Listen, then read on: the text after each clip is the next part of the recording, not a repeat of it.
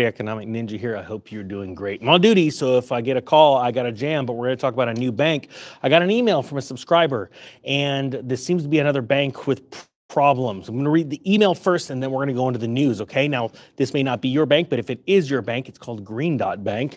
Let me know down below, but it's important, even if it's not your bank, to understand that there are banks having big problems, and we want to warn people about that, all right? Because you're not going to see this in the news. So we're going to say this is from Jay, so I'm not giving first or last name. Hey, Ninja, I was wondering if you are aware of what is going on with Green Dot Bank. I have a card because my roommate is a truck driver, and it's convenient for him to send cash for bills to me, since there is a Walmart pretty much everywhere. I have had the card for quite a while and never had any issues until now. I went online to pay bills and the card kept getting declined. I double checked the balance and there were plenty of funds in the account. I decided to try and call them. Let me stop real quick here. As type 1, if you have seen that the nation is having a cell phone outage right now. The reason why I say that is because there is at any time, at any point of the day, people are trying to buy and sell things, do commerce with the internet, right? Instead of going down to a branch and getting physical cash, they're trying to use a cell phone, tap to pay, their credit cards, you know. There can be an outage like that shuts the system down and then gets worse when people are trying to access their funds. Again, one more reason why you should have multiple banks that you could actually go to and get money and have a little cash set off to the side in a safe place too. If something happens like that, some outage happens all day or a couple days, you still have money to go to the store, get something, buy gas, things like that. Sorry, I digress, but I just think it's on what's going on right now in the nation, a nationwide cell phone outage, and it doesn't mean it affects everybody's cell phone, but it's getting hit. Everyone's from data to actually texting and actually talking is getting hit right now. It's being affected. Just really interesting across multiple carriers. So this person's having problems with these cards getting declined. I tried to call them. In the past, it has been easy to get someone on the phone. They have removed the option to speak with a real person. And after 2 hours of trying backdoor access through other options, finally got to a live person. I told her the problems I was having, and she said she couldn't help, but could only offer to set up an appointment to speak with a customer service rep. I suspect that call will not come. I then went online to see if other people are having issues. Apparently, this has been going on for a month. People are being locked out of accounts and in some cases having their balances disappear. There are people ranting about it on TikTok and other forums. The company keeps claiming maintenance or glitches, but this doesn't feel right. Maybe you can uncover some more information. Thank you for all you can do. Well, thank you so much for the email. So now let's dive into the stories that I found. So first thing, I did a Google on Green Dot Bank News, and the first thing Google popped up with is Green Dot Bank trustworthy? I'm like, well, I got to go down this aisle. So I clicked it. It says most trustworthy, quote unquote, which it says on its website. Green Dot Bank notes it was named one of Newsweek's most trustworthy companies in America for 2023. And this is just a couple of days ago this came out. Rusted Valve, thank you for the super chat. So let's dive into what's going on with Green Dot Bank. And oh, by the way, hashtag Green Dot if you have an account with Green Dot, and let me know if you've had problems with them. So here we go. This is out of NBCnews.com. It says more Green Dot Bank customers say they can't access their funds, causing financial distress. It says here, like many customers of Green Dot Bank, Texas resident Sheldon Ransom first encountered the online banking company through TurboTax in the form of a stimulus check.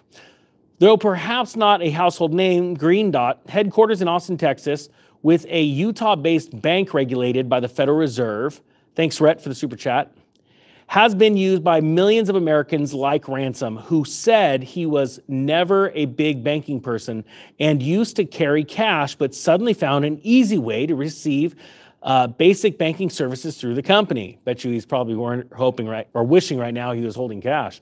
Green Dot, which also operates under another bank, Go-To Bank, specializes in prepaid debit cards and digital accounts that can be set up for different deposit paychecks and to pay bills online. The company has touted itself and its app as the ultimate mobile bank for Americans living paycheck to paycheck. Wasn't that nice? They're the ultimate bank for broke people.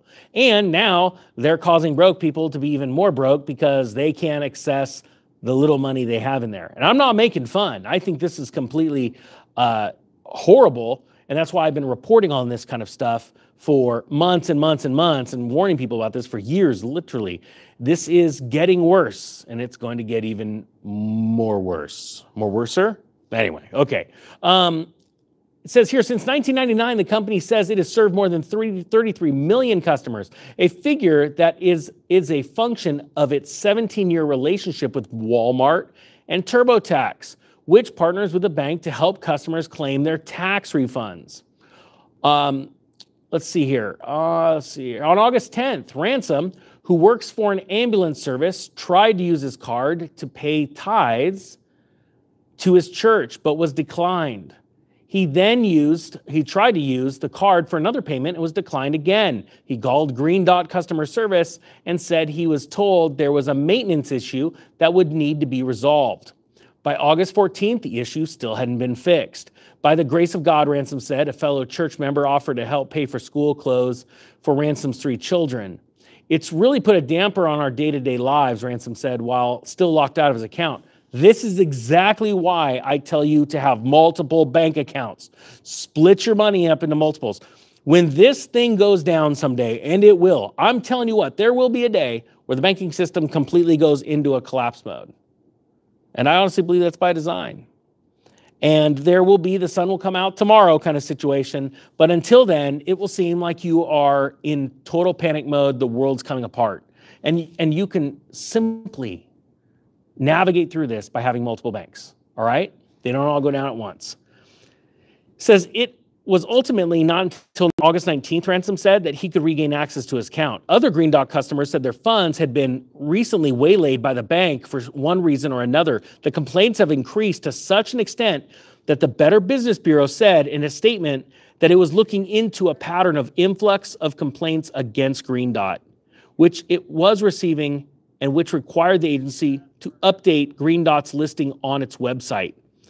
In addition to Ransom, NBC spoke with 6 other customers who said they had problems gaining access to their accounts or receiving their money. 5 said they were told by Green Dot customer service representatives that a maintenance or technical issue was making their accounts unavailable.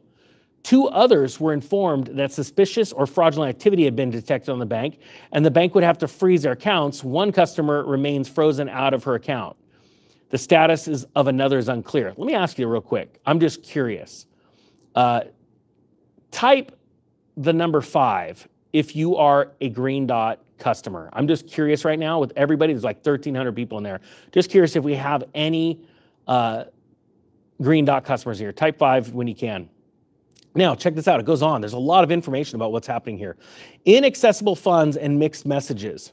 NBC News first reported on other issues that customers were facing on August 11th. The day before, on August 10th, the message on Green Dot's homepage stated that the bank was experiencing, okay, we got some people in here that are 5s.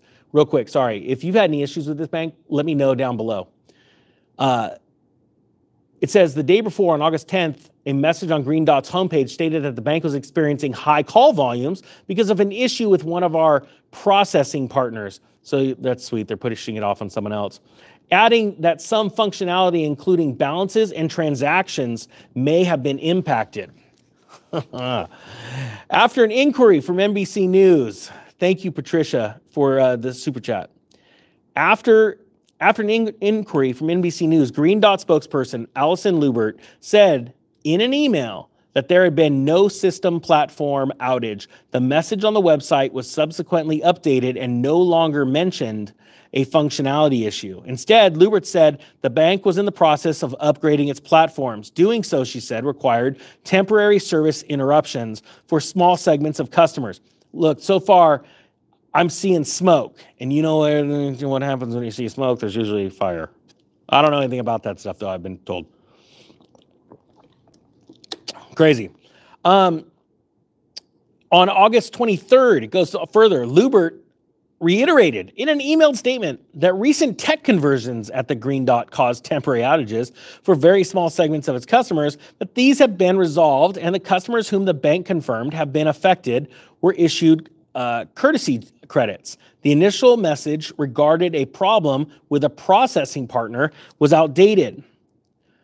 Walmart did not respond to a request for a comment. A spokesperson for TurboTax, parent Intuit, said in an emailed statement that the company works closely with customers, banking partners, and the IRS to help resolve issues quickly. How's that? Hey, we really work hard to resolve issues. It's like, well, can you resolve the issue? No. Great. So I think that we're going to see more and more of this. For more than 2 weeks, these problems have been persisting, they're saying, and it's going to get more and more interesting. One person here says, needless to say, I'm pulling my funds out as fast as I can. And I was looking through the comments, and people are saying that, yes, I've had more issues with Green Dot. I wanted to put this video out because even if Green Dot is a small bank, right, although it's serviced like 33 million, 33, that's an interesting number. Can't make this stuff up. 33 million Americans.